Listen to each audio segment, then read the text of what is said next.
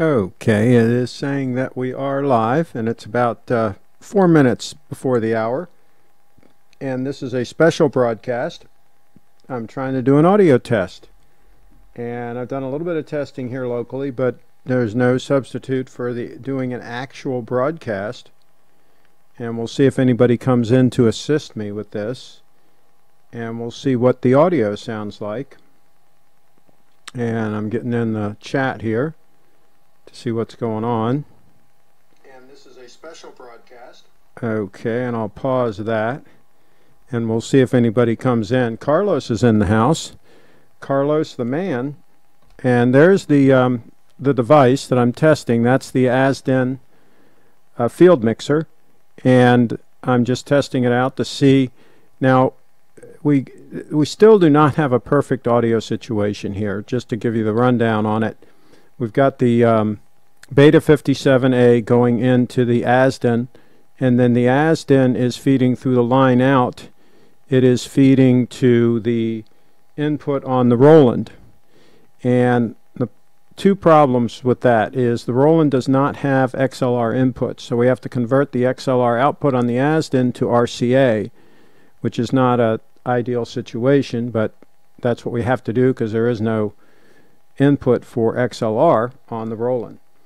And then the other non-ideal situation is the fan blows right out the front of the Roland. Why the designers designed it that way and didn't have it blow out the back at least, and it's also very noisy.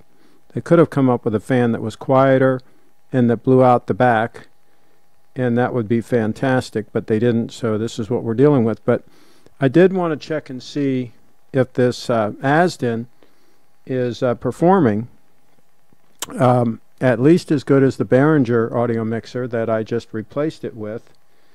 And a couple of advantages to the AZDEN: it is a commercial grade piece of gear. It is a little bit smaller, and actually fair amount smaller, and not quite as complicated to use. So for somebody like Steve to use at his place and all, it'll be better for him to have a smaller unit and something that's a little bit easier to use. And this supposedly has very clean preamps in it. So let me know. Let's see. R. Wags says, I'm watching Frankenstein. Audio is excellent. The audio is excellent in Frankenstein? Okay. There you go. Talk about multitasking. So, Carlos, what is your take? How does the audio sound on your end? And meanwhile, we'll do a quick time check. We're coming up on the hour. We've got about another 50 seconds there as that clicks along. So we'll see what we shall see. And there's a little speck on my crystal that I got to try to clean off at some point there. It's kind of hard on these macro shots to get it just right. And I'd like to get one more opinion on the audio before I move on. And I did have a question. Somebody asked me on one of the videos about buying a spring drive. I think specifically a Snowflake. If I don't, maybe they weren't talking specifically about the Snowflake, but basically a spring drive. If they buy it and it sounds a little crackly on the louder peaks, okay, Ray, in the house, on the louder peaks, okay. I've got the limiter. Let me see.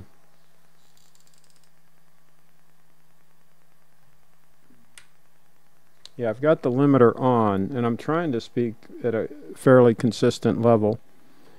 But interesting, a little crackly on the louder peaks. I wonder if that's the cables going in. Interesting. I do not notice better audio. In fact, to me, sounds more metallic. Okay, there we go, more metallic. Durr's in the house. Tanzeel needs a wrench. Tanzeel. Who else knows Tanzeel? Who else can vouch for Tanzeel? Let's see. Durr sounds good. Sounds good. Let Craig know. Tanzeel. Yeah, I saw your comment. Audio is good. Are you a member of any country clubs? Not currently. No.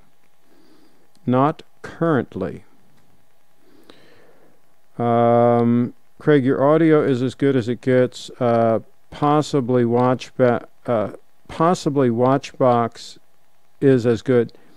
When they have actually even Tim, and also when they have the two guys side by side, those mics that they're using on those little stands, they're not very good mics. They are condenser mics, but they're like $50 mics. So, but they've got a quieter studio. See, my problem is I got this fan right here, literally right, you know, a little over a foot away from the mic is this fan blowing, which I've got to.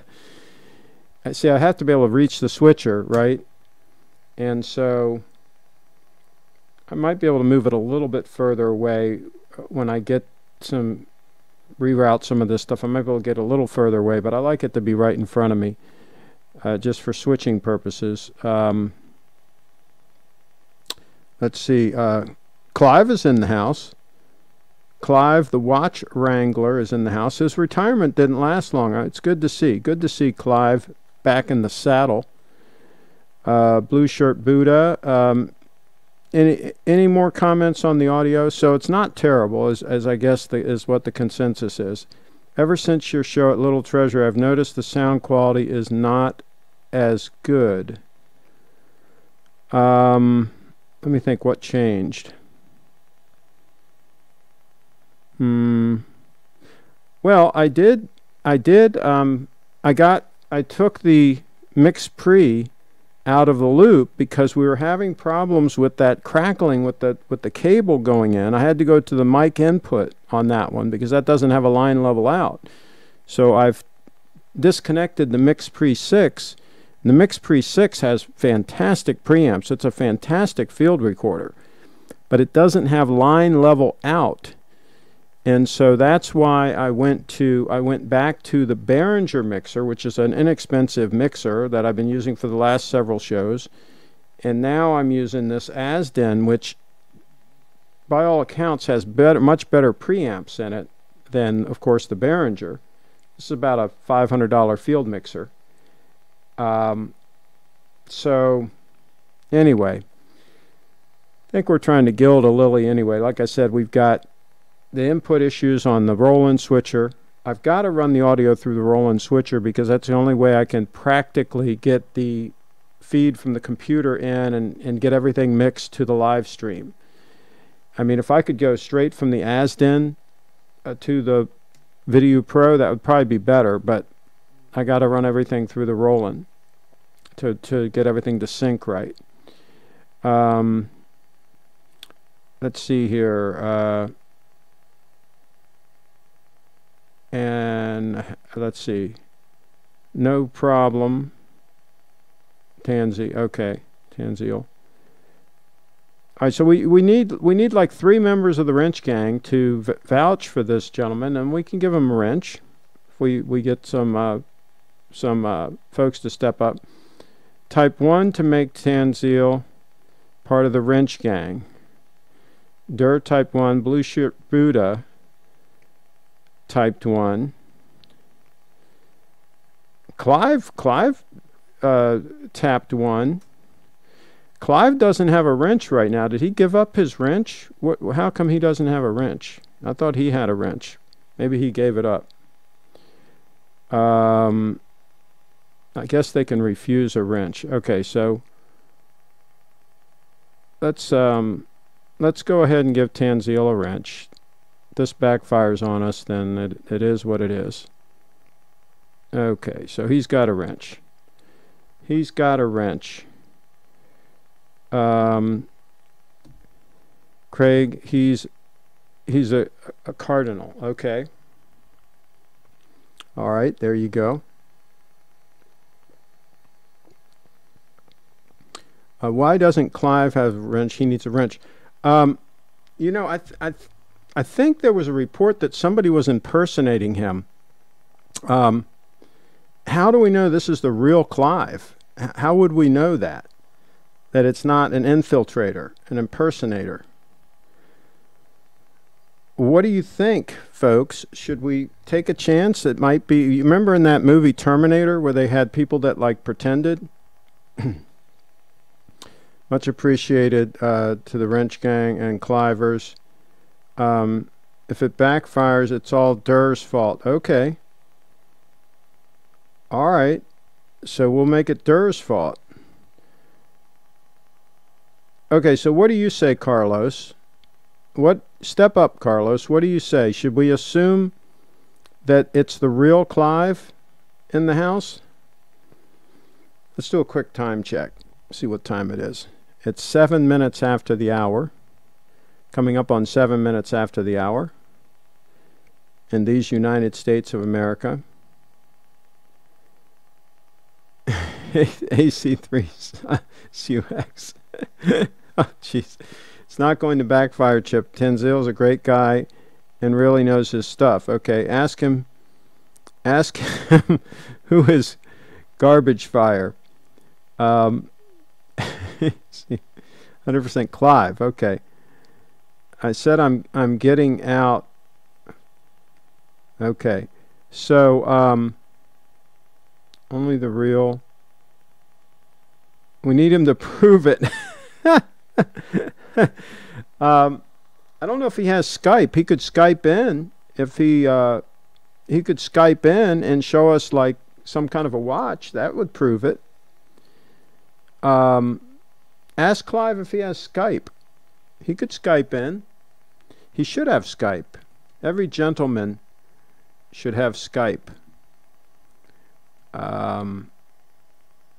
Ask Clive if he'll Skype into the show.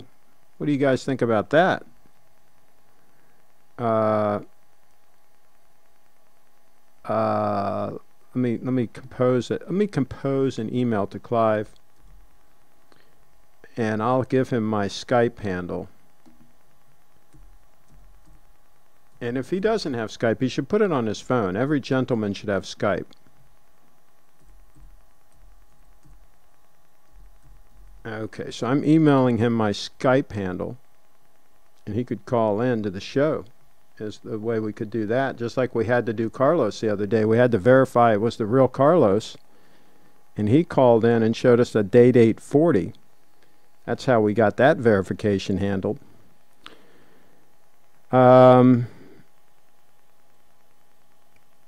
This Clive impersonator has 2,900-ish subscribers. Impressive. Well, there you go. All right, so somebody verified by clicking through to him.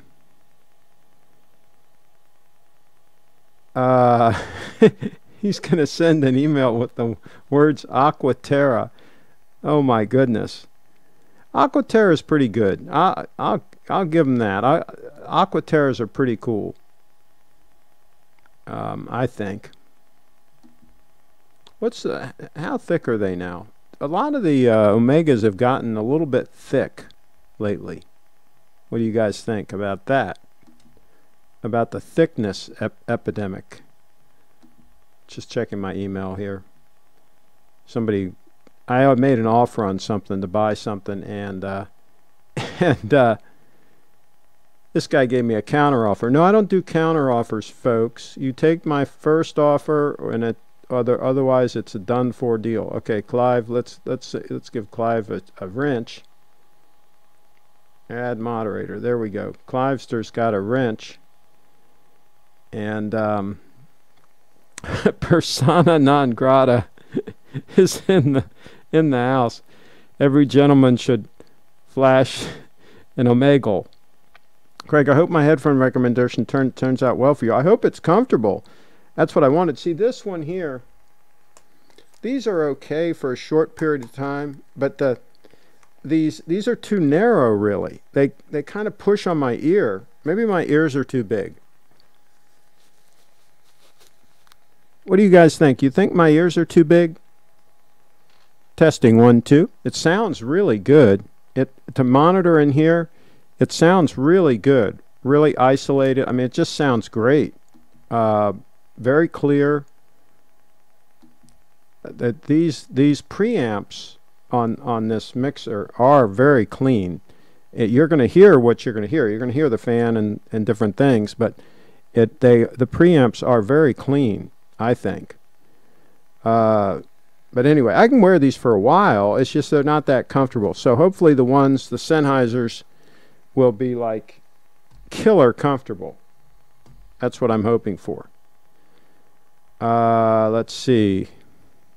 Yeah, agreed. The upgraded bracelet put it back into contention against the sub. Okay, so I think the new 300 mil. Okay.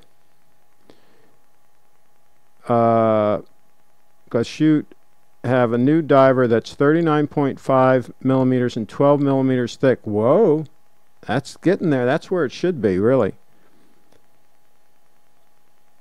Now you think about it, the older subs were nice and trim, nice rounded case, nice comfortable on wrist. I mean, they really had everything right. And of course they went and screwed it up with the maxi case, but that's a whole nother thing for a whole nother day. Tanzil has a wrench. What did I miss? You missed a lot. They lobbied heavily for him to get a wrench. Clive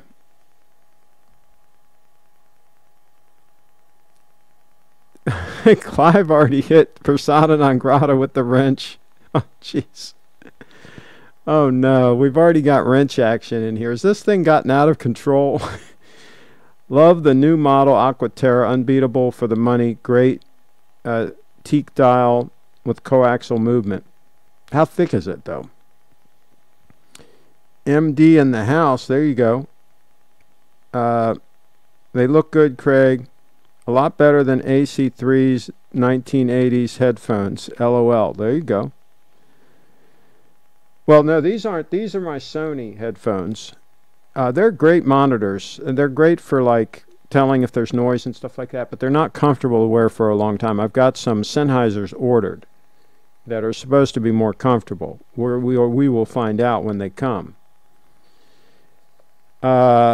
Persona non grata was timed out by Clivester. Oh boy. Okay. The Sony MDR V6 and 7506 are notorious for their uncomfortable ear pads.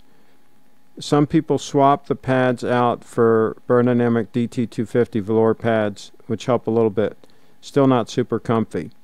There you go. Cheetown was the one that gave me the recommendation of the Sennheiser, so we will see what we will see. Those German ones were recommended too, but I went ahead and got those. I guess Sennheisers are German too. I don't know where they're made though. I don't know if they're actually made in Germany. My Sennheiser wireless mics, believe it or not, are made in the USA. Some of their Sennheiser wireless mics are made in the USA. Can you imagine?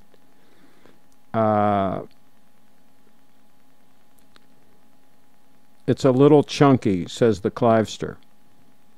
See, I've really gotten spoiled, and of course people laugh that, oh, that's a 9F movement and all this stuff, but I've really gotten spoiled by how trim that watch is on the wrist. I've showed it to you guys, and I'm not going to put it on right now, but I've showed you guys how trim it is and how the lugs, everything curves to the wrist, and that goes right underneath my tightest dress shirts. And of course it's only 39 mil, and the bracelet is very trim as well, which helps, because remember, the whole bracelet and everything needs to go underneath that cuff, right? Now, if you don't have tight shirt cuffs, this is a non-issue. It's just, for me, a lot of my shirt cuffs on my dress shirts are fairly tight, so I need a very trim watch to go underneath there, and that one does the trick. Archie uses Sennheiser HD 202s, which are not bad. Okay, well there you go. Now, what was the model again at Cheetown that I ordered? I don't remember. Let me see. I'll check here. Well, I don't know if I can get in here and check or not.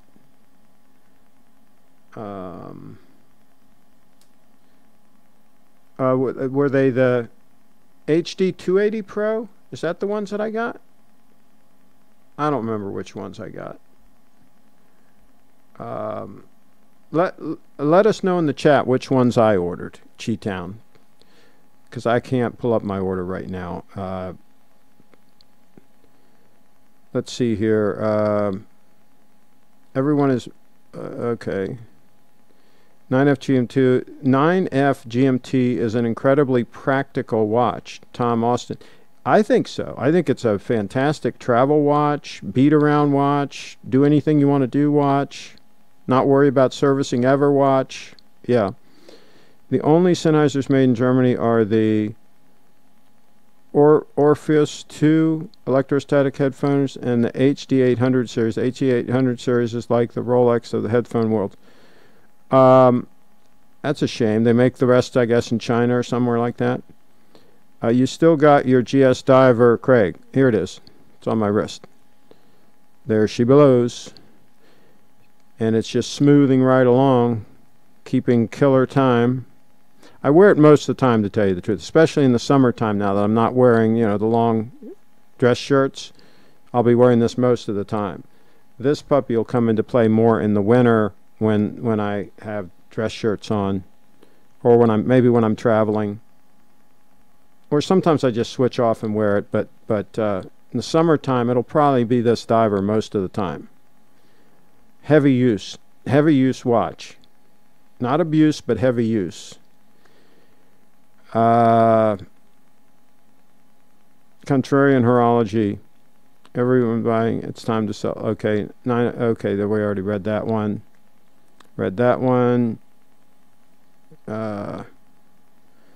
Yeah, most Sennheisers are made in China or Ireland. You ordered the HD 598CS, which I believe is made in China. Great quality, though. Okay, well, we'll see. We'll see. Hopefully they will be.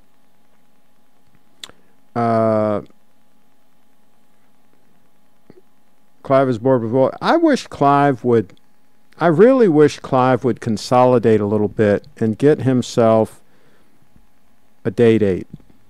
I really think he could sport a date 8 and just rock the world with a date 8. After all, he's a counselor at law, for gosh sakes. He should be rocking a date 8. I don't care if it's a date 8 36 or 40. Doesn't make any difference. Either one would look like Boss on the Boss.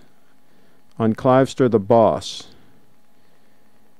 Let's see. I'm getting Grado, American company headphones, not really made for reference, but great for enjoying music. Let's see here. Persona non grata. What did I do wrong, Clive? Clive got a wrench just to hammer me on another channel. I don't know. Yeah, he really did start hammering with that wrench. Yeah. Cheetown, California says grades are great for rock and jazz. Very bright sound. Yeah, Cheetown said he went down the headphone rabbit hole. There you go. Hopefully he learned enough so that he gave me the right recommendation and I don't have to go down the rabbit hole very deep here. Is your GF plus 5 minus 5 accurate? No, my GMT is the one with the blue dial. It looks black in this, but it's blue. And no, it's plus minus 10. And let's pull up the world clock and see how accurate it is. If I have the world clock here anywhere. See if I can find the world clock. Got a bunch of other windows open here. Okay, here it is. Here's the world clock. Let's see if we can put this side by side. Okay, let's adjust this a little bit. And let's see how we're doing here on accuracy, folks. Get this centered here. So let's see, 9, 10. And now, again, don't worry about it not hitting the hash marks. That's the camera angle, folks. If you look at it straight on in real life with your stereo vision, with your 2 eyeballs, it's hitting those markers every time. Trust me, it is. But here we go. We're looking like it's looking pretty much spot on to me. Now you guys make the judgment call on that, but it's looking like to me like it's as close to spot on as you can get it. I mean, you could try setting it 4 times, and I don't think you're going to get it any closer than that. You guys let me know in the chat what you think. How close is that? And we'll check it from time to time, and we'll see how that puppy's doing.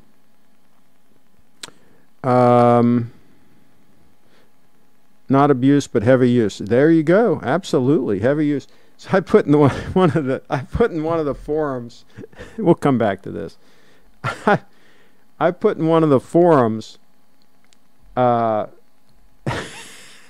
Some guy asked how to clean a president bracelet. So I assume it's on a day date or something. It could be on a lady date or whatever, but it probably was a day date. You know, president bracelet. How to clean a president bracelet. I said, for years I cleaned mine with toothpaste and a toothbrush. And the one I had the longest was the 18238. I had that 19 years, bought it new. And I put up a picture of it that was taken about a year before I sold it. And still looked fantastic, right? The watch looked great. And I was like, sacrilege. I mean, I said, yeah, I cleaned it with a toothpaste and a toothbrush. And I did. I mean, I didn't scrub it hard, you know, but especially inside, the inside of the bracelet and all, where it gets like stuff gunked in there. I mean, I didn't clean it very often, right? So it would get, you know, you sweat and all that. I mean, I actually wear my watches, folks, in all kinds of conditions and dust storms. I wear them out at the J-Bar W Ranch, and they're kicking up all that dust, and, you know, they get dirty, right? And so, yeah, I cleaned them with toothpaste and a toothbrush. What do you guys think about that? That's right. Clive's likes beating his wrench. Oh, no. Oh, no. You might get hit again with the wrench, making comments like that. I can't travel anymore without Bose noise canceling headphones. I gave mine away. I thought that they were kind of irritating, to tell you the truth. The way that electronic circuitry does the noise canceling, I'd much rather have just over the ear, really good isolating without that electronic stuff. It just didn't seem natural to me. But I think the newer ones are better. I had like the original ones, and I ended up giving them away to a friend of mine. Tom Austin in the house. Okay, I already read that one. I use Bose QC35 Bluetooth headphones. They never get off my head. In Cheetown, California. It's spot on, says R. Wags. That's a nice Rolex Explorer 2 homage. I think it actually looks better. Everybody says that, but I think it actually looks better, to tell you the truth. And in person, I mean, if you see it in person, it's like the way the light plays off of that dial. I'm going to pull up the photo I took the other day that was pretty freaking epic, if I do say so myself. Let me see if I can pull it up here and show you guys what I'm talking about. And by the way, is the audio still holding up? Is it still sounding decent? Let me know. Let me know in the chat, because this is absolutely what we're supposed to be doing here, is testing, doing an audio test.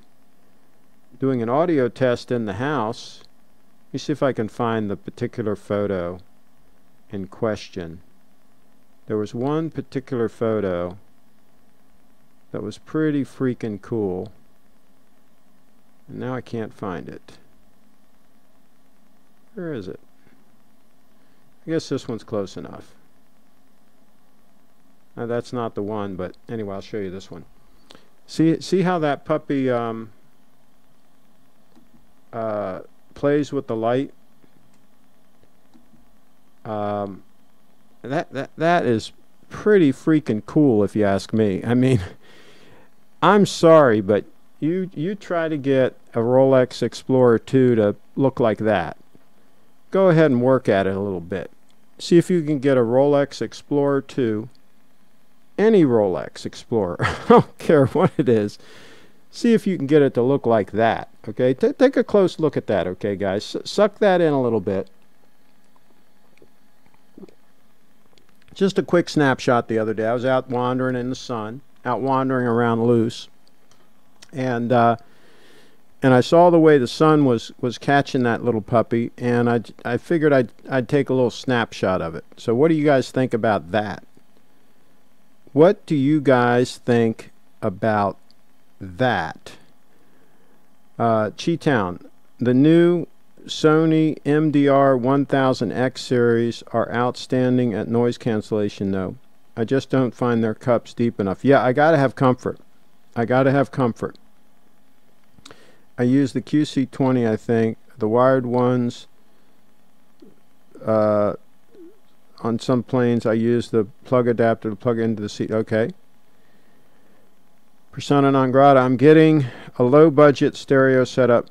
So far I have a Denon receiver and I'm looking to hook up to a Kenwood home theater amplifier. Do I need an equalizer as well? There you go. Well, Chi-Town is the guy to take care of your audio situation for you. And Carlos, audio is good. Sound is acceptable, says Ray.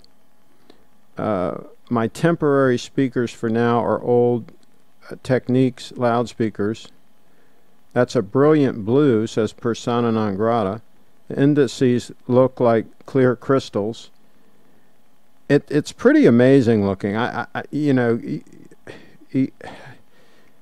like I said, I mean, I've owned Rolex watches for 40 freaking years, and I never had one to kind of do that.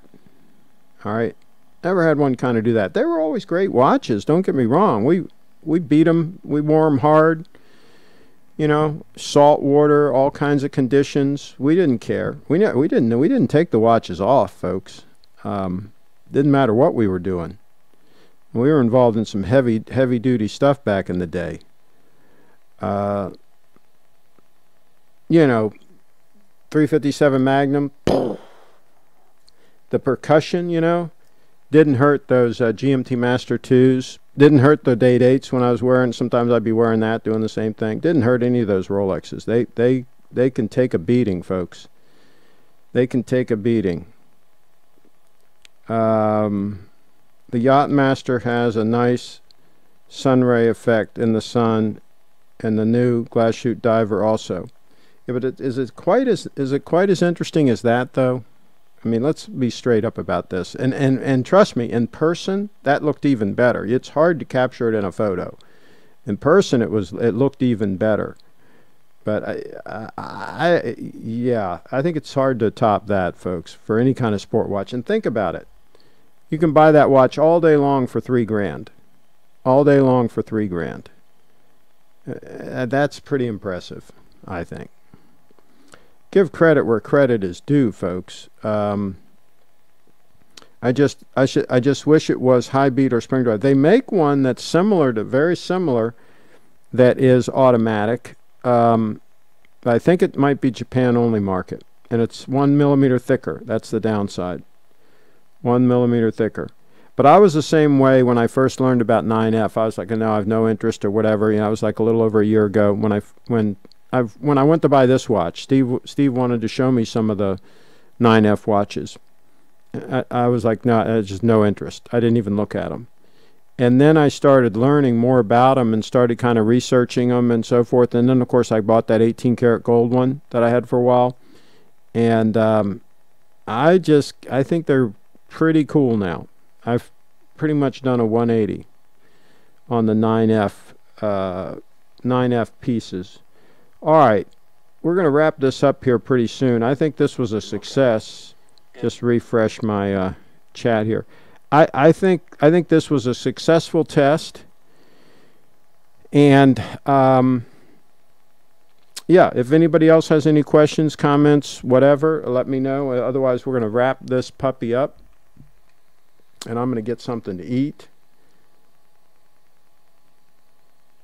We'll give one more shot at that. Actually, let's get one more shot at the AZDEN field recorder. No, it's not a recorder. I'm sorry, field mixer. Craig, what vintage is your shirt? This is just a fairly inexpensive golf shirt. I don't know how old this one is.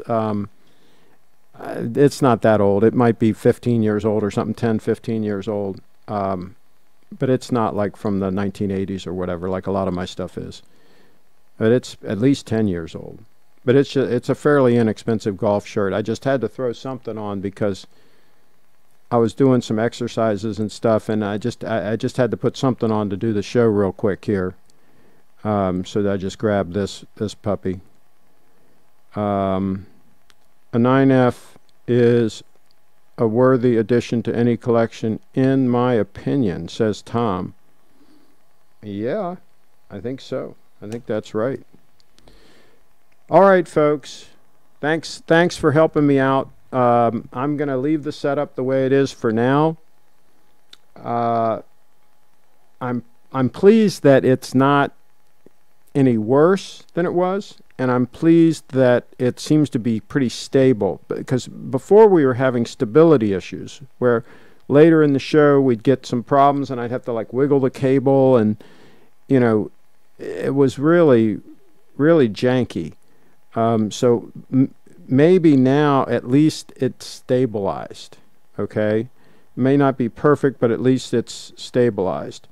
Dali, the mic setup is pretty great, but I would say it sounds clearer when you're a little further away from the mic without sacrificing volume. So are you saying that I don't need to be... Okay, so if I'm about right here, let me put it a little off axis like this, because it'd be a little bit further away from the sound, from the blower. How does this sound from a standpoint of the level? Because it would be good to be able to talk a little bit off axis like this and have it be pointed a little bit more away from the fan. So let me know how it sounds now. Testing 1, 2, 3. If that is a good position, or if I'm actually too far away from the mic now or too much off axis. Let me know what that sounds like, and I'll wait for your report because I know there's a delay. Let's see. Have a good evening. That's our Wags in the house. He's probably hanging out down by the lake. So there's that. Bitcoin seems to have stabilized after that drop. That drop... Oh, our Wag, can you do the math? 8,300. I think it, in that flash sale, I think it dropped down to... Was it 6,300? Was that the low, or 6,500? How much? What percentage was that? Was I right? Was it 40%? Let's see here. Sounds fine. Sounds good to me. I think being pointed at you is clearer, but less boomy than before, which is good. Okay. All right. So you think I should leave it like this? Let me see what it sounds like in the monitors. So you think I should leave it like this? Testing 1, testing 1, testing 1. You think I should leave it like this? Huh. Sounds okay in the monitors. Okay. Well, it sounds good. I mean, I think we're good enough. What else did I ask? Did I just ask something? Waiting for an answer. Oh, the loss. Okay, so let's do some math here. Let's do some math. Oh, excuse me. Time check. Okay, I'm going to do some math. I'm going to take 8,300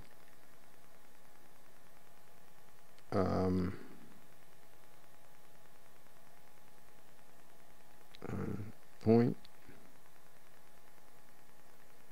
Oh no, that would have been down to 49.80. So we'd have had to go down to like 5,000 to have 40%. So we didn't hit the 40% target that I was looking for. We might have another pullback. We might not be done, folks. I was looking for 40% pullback. So, yep, sounds good. Daily says, yep, sounds good. Well, that's good to know. Off axis a little bit there. All right, well, we're going to wrap, whoops, put the phone away. I got to use that to wrap this puppy up.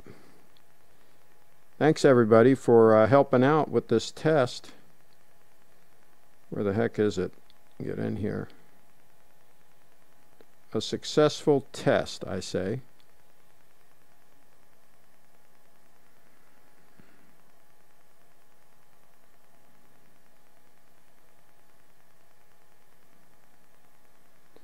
Okay, and we are going to wrap this puppy up. Hey, click subscribe, click the little bell.